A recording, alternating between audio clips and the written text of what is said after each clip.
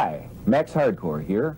The movie you're about to see contains sexually active couples doing what they enjoy. That is, having sex and getting filmed while doing it. But remember, be nice. Never use force to get what you want, especially with women.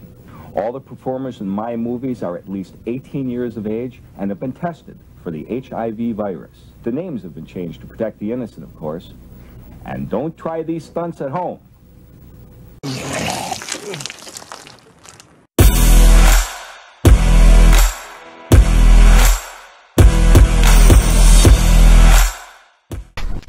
Thanks for clicking on this video. In previous ones, we have discussed on the adult industry, the porn industry, the war on porn. There are different extremes in the porn industry, from the most mild or what we call non-rated type porn, which basically isn't that much. There's sex, but it's not to the extreme. It's something you would see on Cinemax. To the most extreme, which this is what we're going to discuss today. If you're not familiar with Paul Little, we're going to have a bit of a discussion, as Paul Little has passed away this past week at the age of 66. And if you've not heard of him before, you can look him up. But I'll give you a fair warning. Once you open up that Pandora's box, you could never close it again. But before we start, thank you for those who have subscribed, like, share, clicking on this video. We really do appreciate that. We're just here about under 30 before we get to 700. Hopefully we will get there. I mean, it is, we're going into April, Easter week. So hopefully we'll get there soon. On the other social media platforms, we're about 200 to BitChute, and we're still, Odyssey and Rumble, we're still building an audience there. But I thank you all those who have been with us on this extravagant journey, as you could say, with the videos that we put on these particular shows, like Batman with Show, Batman Cafe, and now that we have the Fast 5. So Paul Little, if you're not familiar with him, basically he goes by the nom de plume Max Hardcore. Now, if you've heard that name before and you know what we are going to be talking about, yes, Max Hardcore has passed away at age 66. This is a man, when you talk about people that are on the crosshairs of the United States government, when it comes to obscenity, Max Hardcore has been #1 on the most wanted list, especially during the Bush era administration. Most of his actually pretty much all of his videos generally are of, oh boy, how can we put this to the situation? I mean, people call it Gonzo and Fetish porn, but there's a lot of, how are they saying, inserting things that are not supposed to go in certain places, vomiting,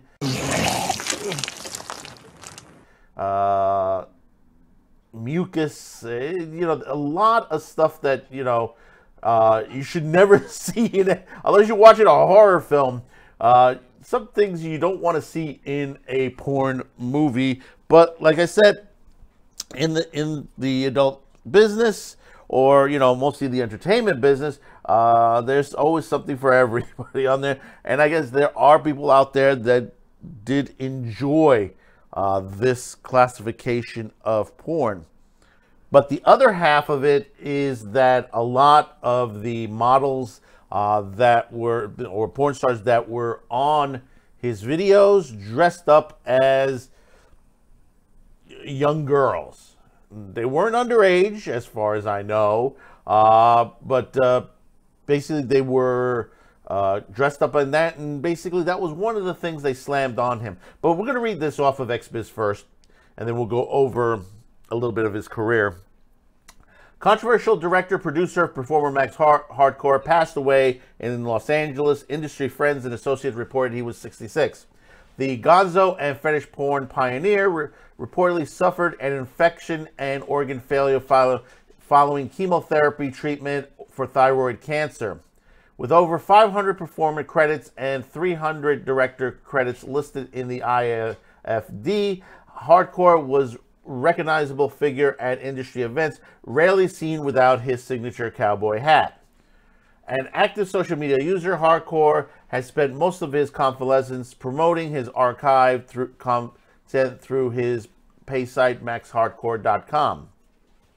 During one of the most prominent George W. Bush era attacks on free speech, Hardcore was the subject of a high-profile case when a Florida federal jury indicted him for distributing obscene material through the mail and online. Hardcore was convicted in a federal court for violating U.S. obscenity laws.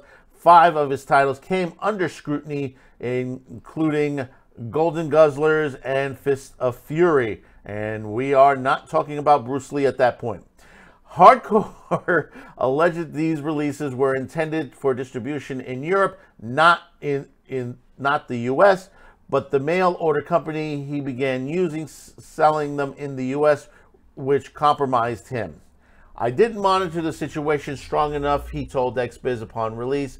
The money was rolling in, the girls were hot, the cars were fast, the booze never ran out. I just went with it. That was my mistake.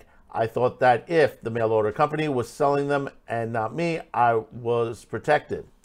He was sentenced to 46 months and 30 months of his sentence in Texas federal prison from 2009 until 2011.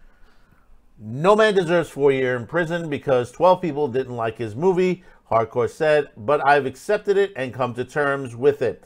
I never want to forget the experience because it is an important part of my life and turning point for me and the industry. Hardcore propensity for extreme content and his unapologetic defense of his on-set behavior created it. Also made him a common target of anti-porn crusaders who to this day continue to miscategorize his decidedly fringe output and practices as typical of the entire adult industry. And this is correct on there. This is not what the adult industry has in it. Hardcore is way out of range on this. Justifying his work, Hardcore pointed at accusing finger right back at the society that demonized them. Society has spoken and they demanded it. He said in 2009, there's more people buying my videos than people protesting my videos. When I was put in federal trial in Tampa, Florida, there were no protesters, there were no picketers, there were no people angrily denouncing me as I came in and left the courtroom. And that's correct. It's, you know, this was just literally, they were trying to take down the porn industry and using Max Hardcore as the evidence to the situation. Now, like I said, this is not something I would watch. There are those out there that love, Europe loves his stuff. So, you know, he has a big fan base overseas. They just love this shit. He does have a fan base here as well. Now, the thing about it is, and, you know, most people say, like, well, you know, we have the Miller's test. We have this. Well, unfortunately, with his stuff is a very fine line on the Miller's test.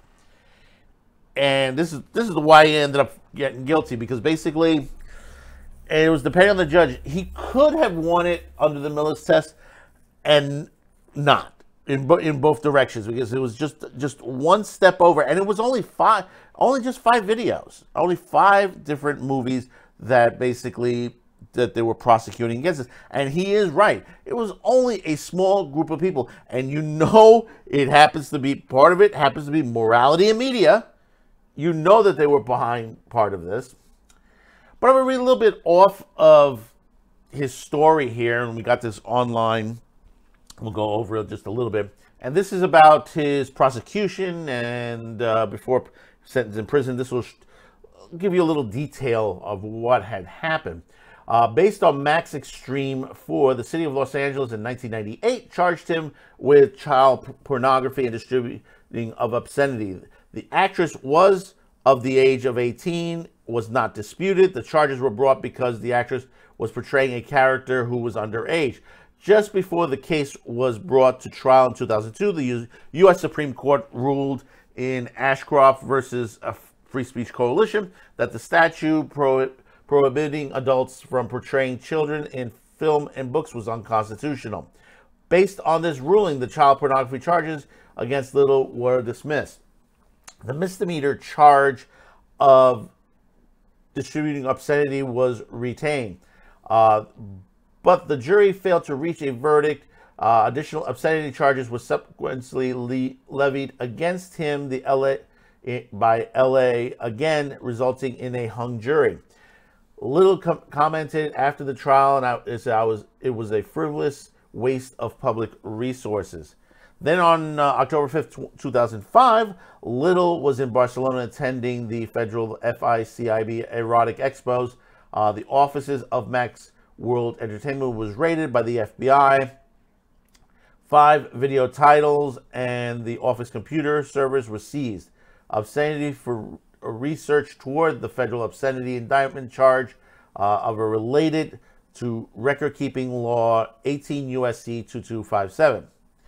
After the FBI raid, Little released the following statement. Once again, the government is wasting tax dollars on otherwise invaluable law enforcement resources trying to force a minority view of morality on all of America. 5 of my movies have been targeted by the Federal Prude Patrol, which that's true. There is no indication of any crime to be alleged except obscenity. If indicted, I will fight to protect my liberty as well as the liberty of consenting adults to watch other adults engage in lawful, consensual, pleasurable sexual action.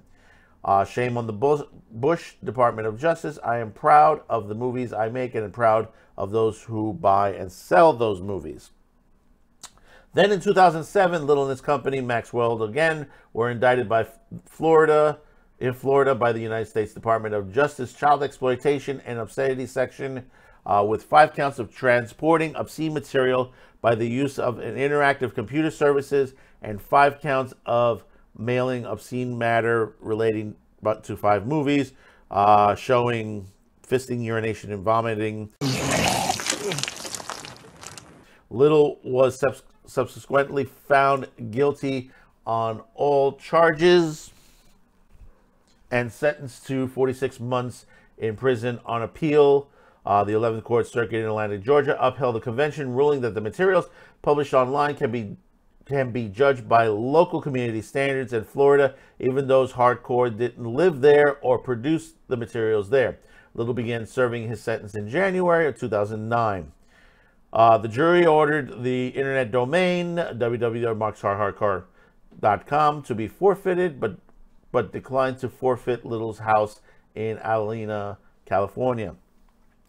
Little was originally assigned to the federal corrections facility in downtown Los Angeles, then transferred to the institution in La in Anthony, Texas, a low-security facility for men. He served final 5 months of his sentence under house arrest. Now, a lot of those who say out there that he got railroaded, and yeah, he did get railroaded under certain things. They want to use that because you could fight and talk about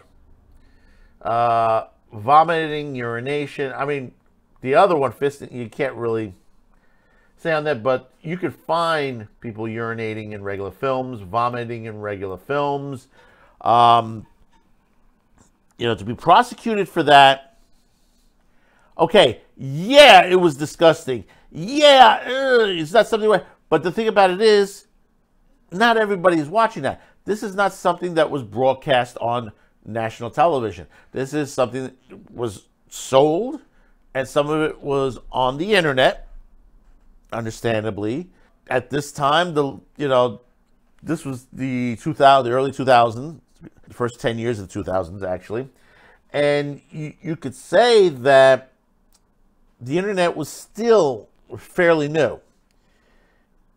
you know, here in 2023, I think it would have went differently. I think it would have went differently to the situation on there. But, you know, this is people that are out there that are wanting to shut down the adult industry. And, you know, they're going to pick and choose the worst of the worst. And this is what they say. This is what you're going to see. This is all over the adult industry. No, it's not the entire adult industry on there. You know, we could go flash over to Candida Royale in her movies.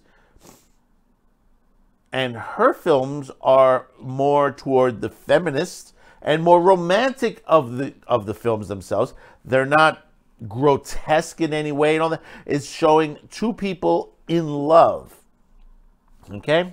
This is what her films were. When you go over to Max Headroom, his films are just to the extreme. Girls dressed up like schoolgirls, you know, putting things, like I said, putting things where it shouldn't be doing, throwing up, urinating. The most extreme that you would hear sometimes, you know, that people would talk about online, saying, oh my God, they have this, that, and the other thing. But that's not the entire industry. And that's what he's for. I mean, you can compare, in a way, Max Hardcore, Paul Little, to like Larry Flint, what Larry Flint went through his trials in the industry as far as what happened. And when it comes down to it, it's just basically another bunch of Puritans who just doesn't like everything. And let me tell you something. God forbid, if they ever get rid of the adult industry, the porn industry, guess what? They're going to go after everything else. Do you understand? This is why we have the Miller's Test. This is why we have our Constitution, you know, the freedom of expression that we can do in this country.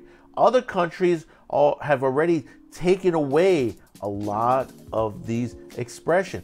This is what, you know, basically the socialists, the communists do when it comes down to it. We've seen it in the Second World War. We've seen it afterwards as well in some of these countries. And we're seeing it today.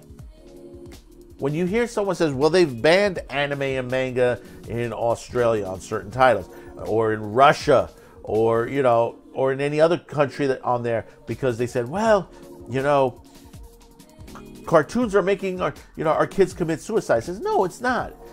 We have a mental issue in this world right now. But we won't acknowledge it, you know. That's the problem with the situation that's been going on. And we're not going to go through, you know, on there. We're going to leave that for another episode. But, you know, when you have someone that's in the crosshairs, then, you know, it's like a lot of other people that have been in the crosshairs of the federal government on both sides of the aisle when it comes to freedom of speech. So rest in peace, Max Hardcore, Paul Little. You know, I would assume his company will go on. It's probably his stuff will become more valuable. Probably the price will go up on there. So tell me in the comments below, have you seen a Max Hardcore? I wouldn't recommend, if you're squeamish or anything that's interesting, I wouldn't recommend it. Like I said, it's not something that I would watch. So don't forget to hit that like, subscribe, share, and we'll see you on the next video. Thank you for clicking on this, and bye-bye now.